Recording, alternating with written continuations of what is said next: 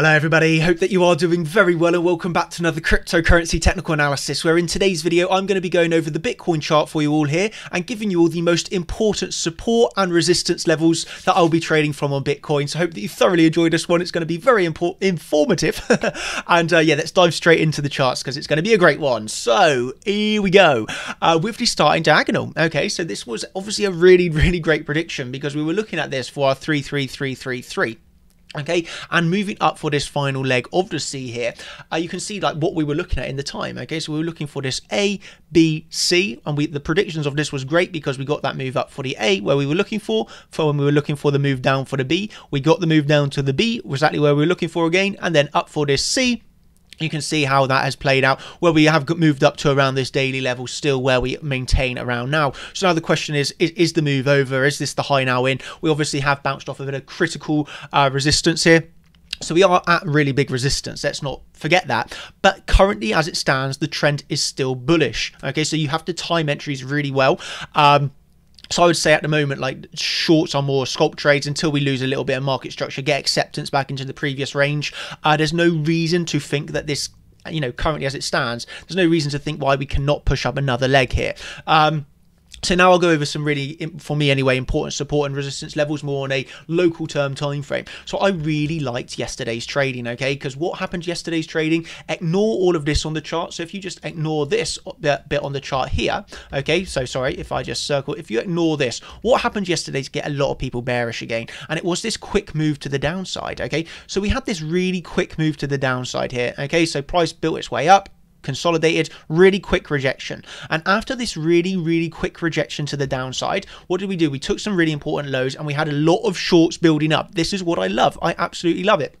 Because the way the psychology in the market works, you get a really big move to the downside like this, or really quick move to the downside, and people suddenly start entering shorts at market. Okay, people panic, they close their longs and they go into shorts thinking this is the start of the breakdown. And these were my words yesterday from the chat. Okay, so over in the champions group, this was, minutes after we had just had that drop to the downside. I was saying, I do have the feeling that we're going to push up again here because we have not lost any support, as well as the fact, we had a lot of trapped traders at the lows. Okay, so all we done was we moved down, bounced off point of control, trapped all those traders on the low of the wick. And it's basically just like an absolute perfect recipe to give you another increase in price. Okay, so that was this section here. You can see we had that long wick to the downside, never really lost support, and again we pushed up. So that was obviously a really good long position, and I still hold 40% of that long position from last night.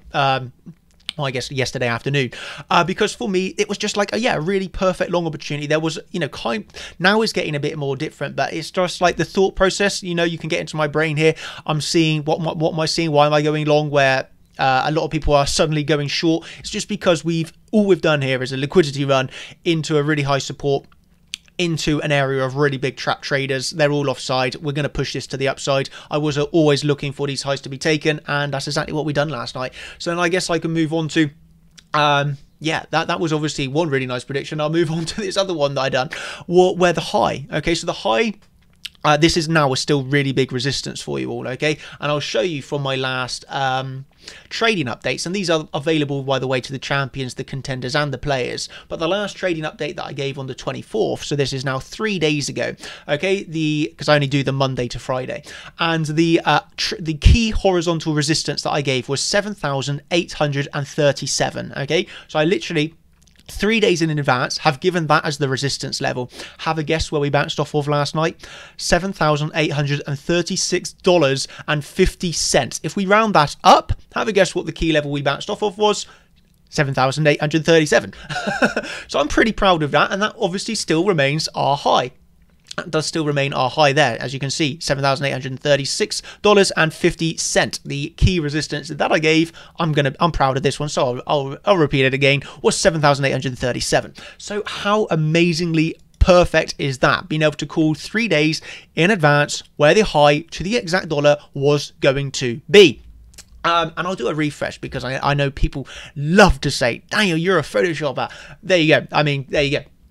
So clearly that was great, and we also had people in the group shorting the exact, well, pretty much the exact high, 7834. We now set at 7,700. I mean, absolutely brilliant. And emphasizing this, patience is key. Absolutely, it is. But in my opinion, this is still only good for more of a scalp trade. Yeah, you can have resting orders at obviously these sort of really big levels, but at the end of the day, until we really lose market structure, it should be more of a scalp short trade, because we can definitely push on again higher here. So where I'm looking at as a key resistance for me. Yeah, we obviously have this daily 7,939, and then I'm looking if we clear this all the way up to 8,200. Okay, so 8,200, really big resistance in my opinion.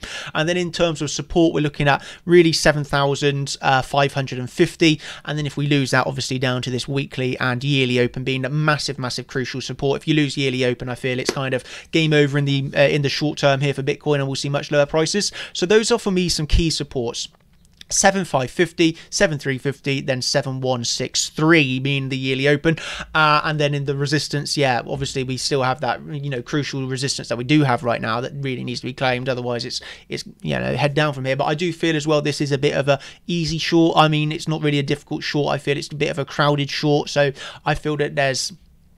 Yeah, I personally would like to see one more push to the upside again here, just because I feel it's such an easy short position to have taken here, and I'd like to punish them. So we'll see how that trades out.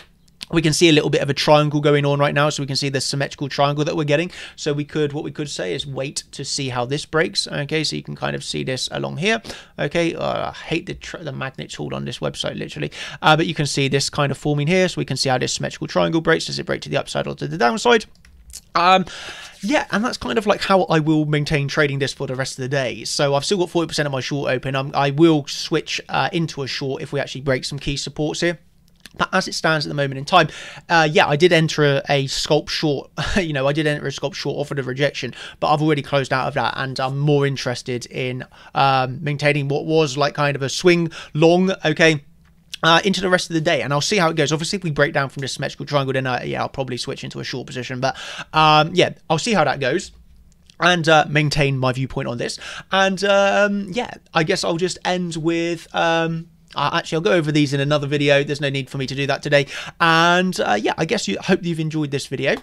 I've given you some really important, like, massive support and resistance levels that you just, you know, personally anyway, I'm going to be trading off of them. I feel they're crucially important. Again, this video is not financial advice. If you don't know how to do these charts, if you really are intrigued how I managed to get these resistances to the exact, well, pretty much 50 cent off the exact dollars of the highs, how I'm able to, in the time, tell that at this drop, we were still very likely to push on again, where most people are panicking. I'm staying calm and collected, giving my opinions to the group and trading it out once again for profits. So if you're interested in those sort of insights, then obviously you can come across to chartchampions.com. Where you can see all my insights and how I'm expecting Bitcoin to trade, etc. Yeah. Feel free to come across and join us. Happy to show that, because, you know, it's absolutely worth it. So, yeah, cheers, everybody. Hope that you have a brilliant day. I'm going to be very much glued to this chart, trading it. I'm absolutely loving it at the moment. So, yeah, I'm going to be around all day trading this. And, yeah, I guess keep an eye on the ES. Okay, so the futures, this is currently up slightly. So we can actually expect this correlation to kind of continue if it wants. So, yeah, keep a key eye on gold, I suppose. Keep an eye on the stock market, US Open. And we'll keep you know, just a close eye on how this pattern trades out here. So yeah, cheers everybody. Have a brilliant one. And yeah, thank you. Cheers and goodbye. Bye.